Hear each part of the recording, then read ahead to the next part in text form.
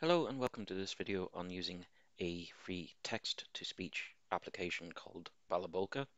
So you can see here's the home site for the application, and it's cross-plus-a.com/Balabolka, that's Balabolka .htm. So this is a free application to download for Windows only, and after you download and install it, it should look like this. So here's the application running. So any text that you pop into this area here and click on play, it'll read aloud to you. So for example, any selectable text in a browser.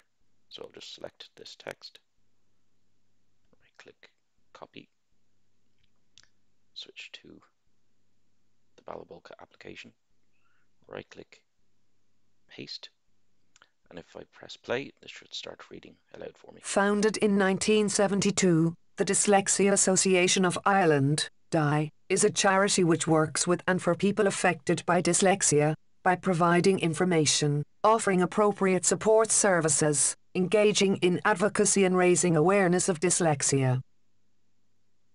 So that's the vocalizer Moira voice there reading that information out from you. So you can change the voice in this drop down here. I have Hazel, Microsoft Zero, Microsoft Daniel, or my vocalizer Moira. So with this text too, I can actually convert it to an MP3 or an audio file to transfer to a mobile device if I wanted to study on the go or listen back or create an audio from the information, whether it be a PDF document or a website article that I wanted to listen back to at a later date. So to do this, with the text in here, click on this Save Audio File button. I'm going to plonk it onto the desktop. So here is the name of that. It usually takes the first heading or the first few words as the automatic file name.